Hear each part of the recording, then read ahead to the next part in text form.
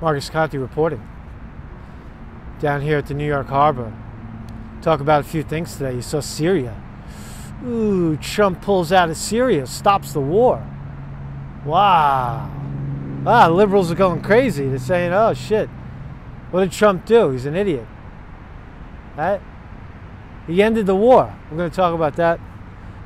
Stock market turned south. All the indexes are breaking down. I want to talk about that, what it means. And are people finally waking up? Right? Are they waking up? I don't know.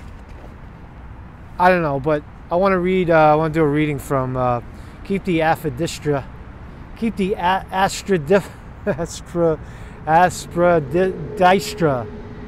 Flying." Keep the Aphrodistra flying. I'll stumble with that word a couple of more times, but it's from George Orwell. It's a book that preceded 1984 by 13 years, and it was actually 9 years before he wrote Animal Farm. So George Orwell wrote this book about a plant that sits in the window in England. It's a little more than that, but check this out. What he realized, and more clearly as time went on, was that money worship had been elevated to a religion. Perhaps it is the only real religion, the only felt religion left to us. Money is what God used to be. Good and evil have no meaning any longer except failure and success. Hence the profoundly significant phrase, to make good. The Decalogue has been reduced to 2 commandments. One for the employers, the elected, the money priests, as it were. Thou shalt make money. The other for the employed, the slaves, the underlings. Thou shalt not lose thy job. For after all, what is there behind except money? Money for the right kind of education, money to influence friends, money for leisure and peace of mind, money for trips, money to write books, money to sell them.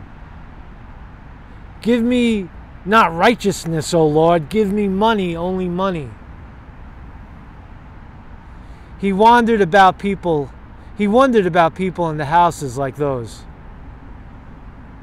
They would be, for example, small clerks, shop assistants, commercial travelers, insurance touts, tram conductors. Did they know that they were only puppets dancing when money pulled the strings? You bet they didn't. And if they did, what did they care? They were too busy being born, being married, begetting, working, dying. It might not be a bad thing, if you could imagine it, to feel yourself one of them, one of the ruck of men. Our civilization is founded on greed and fear. But in the lives of common men, the greed and fear are mysteriously transmuted into something nobler. The lower middle class people in there, behind the lace curtains, with their children and their scraps of furniture and aphrodistra plants, they live by the money code.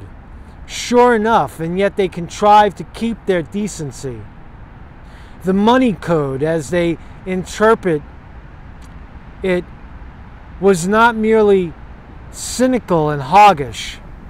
They had their standards, their inviolable points of honor. They kept themselves respectable. They kept the aphrodistra flying. Besides, they were alive.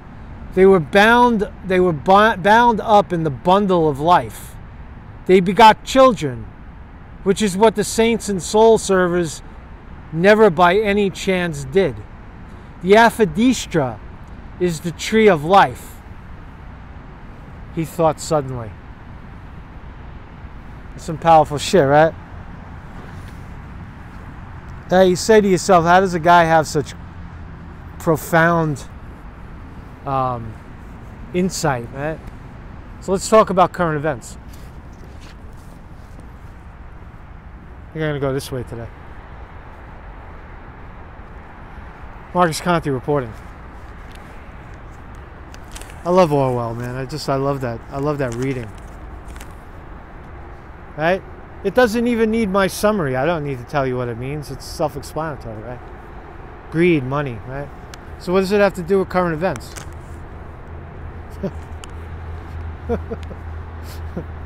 Everything and everything. So Trump has declared, in his own words, "We have defeated ISIS in Syria. My only reason for being there during the Trump presidency." End of quote. Right? We're out. Right? Now, is he true to his word? Did he do what he said he was going to do? Damn right. When was the last time the media talked about ISIS? Right? Why? Because ISIS was a figment of, was a creation. It was wrongful acts of war. It was funding radical groups and placing them into action, right? It was bad policy.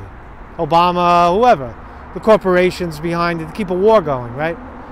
But the most revealing tell in the whole thing, you think that people would be happy. It's a big deal, right?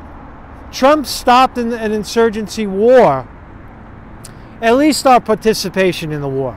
Whether Trump has stopped the war in Syria, the civil part of it, is not our problem or not our concern, really.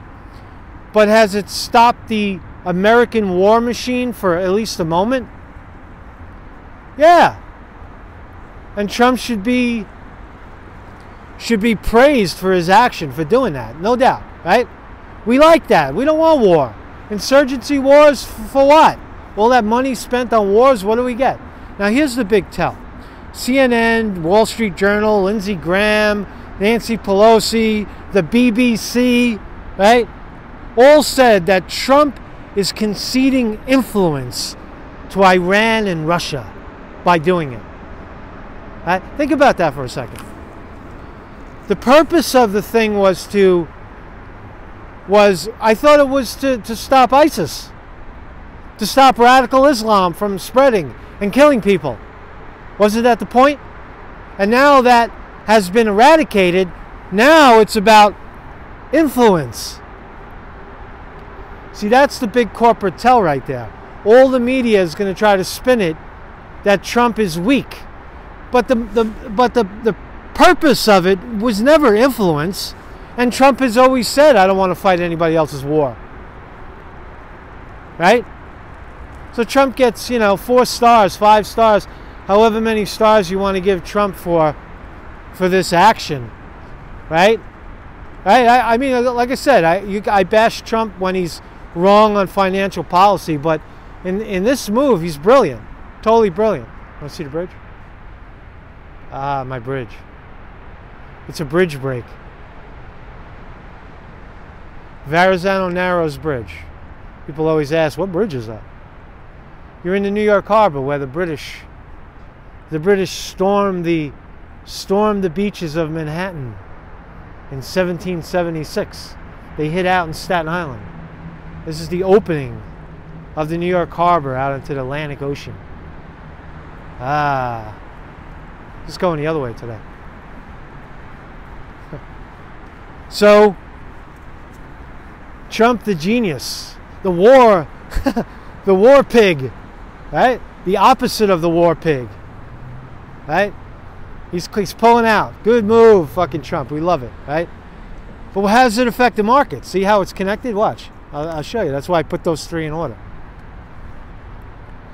So Trump is going to pull out of Syria 30 days, right? We're out. And the insurgency war, right? So how does it affect the market? Because of the military-industrial complex, right? Boeing's not going to be able to sell bombs and weapons. And I'll also say about Syria, because I don't really understand what influence they're fighting over, and it's probably about natural resources and oil and gas, whatever, but it doesn't matter. The point is that we have no business being in someone else's country, right? Trying to influence them, right?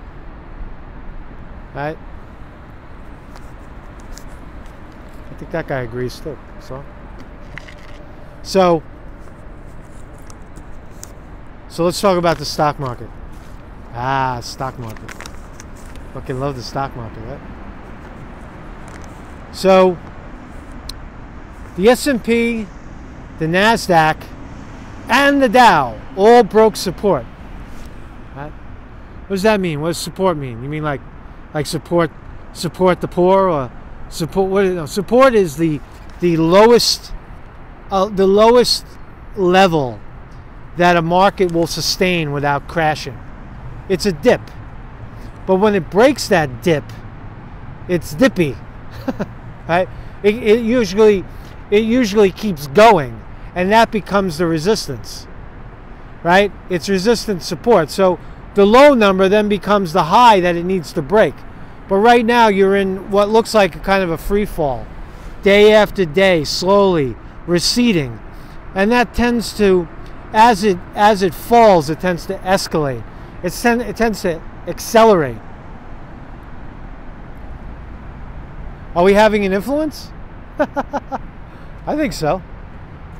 I don't know. It was 2.5 weeks ago. I said the market might crash, and honestly, I said I don't think so, based on the chart. But now, it's confirmed. It's a confirmed reversal. I'm no technical analyst expert, but I'm pretty damn close to knowing what I'm talking about, and so we can safely say that the markets are in a reversal pattern. Now they can go flat for years. It doesn't mean a crash. It could go this way, even volatilely, for years, and then and tilt down, right? That's a sideways market. That sucks. It's stagnation. We don't want that. I mean, the market doesn't want that. We don't care anymore because it doesn't have anything to do with the real economy, right? Or it could dip drastically. I say it'll dip drastically because of what we're going to talk about next, right? Because again, the military-industrial complex is nervous now because Trump is pulling out of counterinsurgency wars and saying we don't want to influence, we want to keep our people safe. That was the point in Iraq and in Afghanistan. It wasn't to gain influence, or was it? It's very revealing, isn't it? It's not to gain influence, but it's supposed to be to keep us safe, right? And now the markets are affected by it. Why? Because it's connected to the war machine, right? The credit machine. That $700 billion that Congress gave the military to keep the war machine going. Military spending. They got that shit is burning a hole in their pocket. They got to spend that shit. How are they going to spend it? Trump says go to Mars, spend it. Right? So now that money, why don't they reduce the military spending?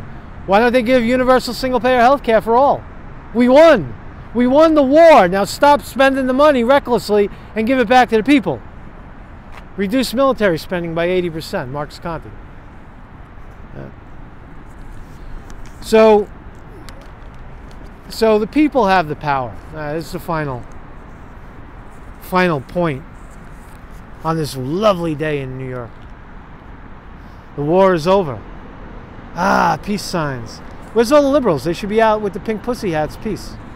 Right? Shouldn't they? Right? And why not? Why not? Isn't it peace and love? We ended the counterinsurgency war. Where's the peace lovers? No, they don't give a fuck about peace. Right? They're so brainwashed to think that Russia did it. Russia! Fucking Russia! They're so gaslighted they think fucking Russia's a... Right? The liberals, you see what the liberal and the conservative and the left and the right, the socialist, the communist, the capitalist, the monolithist, the who fucking ist, the istist. None of these things exist anymore. They're all breaking down. Right? You got the liberal left touting war. What? What? Passive resistance. Satyagraha. Or simple yellow vest. See, the people hold the answer to this mystery, right? Change happens from the bottom down, from the bottom up, not the top down. Never, never, never from the top down. Now, Trump, again, I've never said that Trump should be removed or overlooked. I just said that Trump will follow the lead of the people. And in his heart of hearts, he doesn't believe in wars in other people's country, and he believes in America first. And that's a good man to have at the helm, right? But financially, he's refusing to break from the oligarchy. And that's very problematic. However, the people still hold the answer to that. Simple yellow vest. Can the people have an influence? The people are the influence. Not in their vote, but in their lack of participation. Right? It's now time. Sandbag it. Right? Stay at home. Slow it down. Boycott. Right? See, if people default on loans, refuse to pay, just straight out refuse to pay, credit cards, taxes, mortgages, right? The system comes to a screeching halt. Remove your cash from the bank. 5%, that's all it takes. Banks freeze. Right? If people start to engage the crash, the markets inevitably fold. Who's doing it? They're doing it? No, you're doing it. You're doing it. Now, again, I know people, oh, my 401k plan. That's short-sighted, because all of that seed money hits the economy, and universal single-payer health care is a no-brainer. College tuition at city and state universities becomes free. We move towards wind and solar. There's so many ways to... You're not locked into some stupid job that you can't leave because of health care. You're not worshiping the almighty job, right?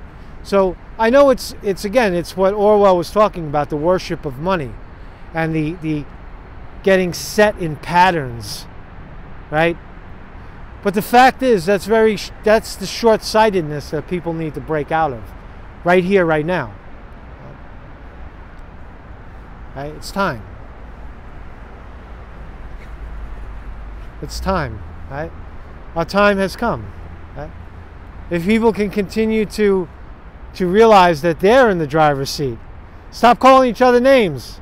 Stop calling each other names. It doesn't matter. Bring the oligarchy to its knees, right? And then they'll see, the whole bubble is debt. I'll just leave it off on this, because this single-handedly holds the answer. The bubble in 2007 and 8 was a real estate bubble, right? Banks were leveraged 40-1, right?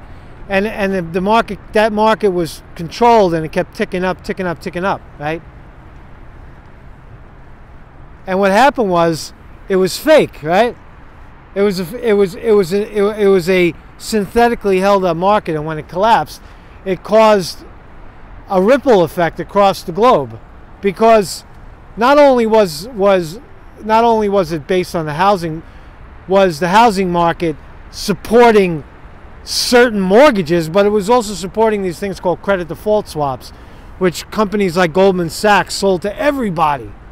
They sold to JP Morgan, they sold to AIG, and it put them in billions and billions of dollars in debt, right?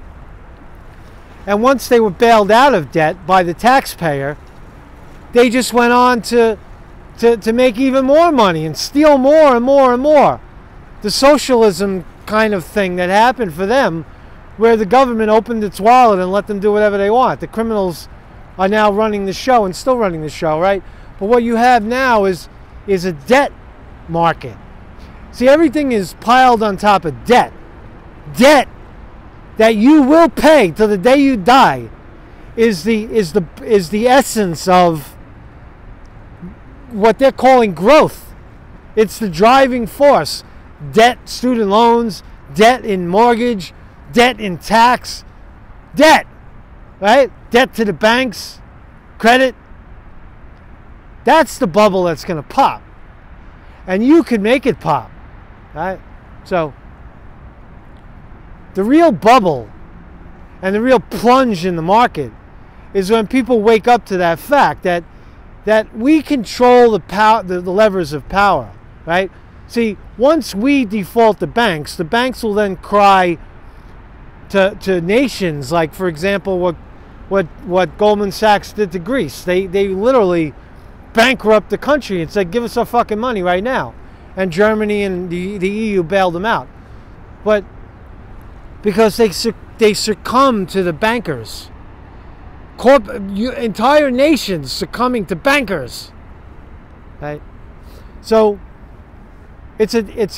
what we're seeing is a credit, the debt bubble about to pop. Right? And it's expressed in simple yellow vest. We will not take it anymore. We are fucking done. Right? It's a great time to be alive. Right? We're having an influence. Marcus Conte reporting.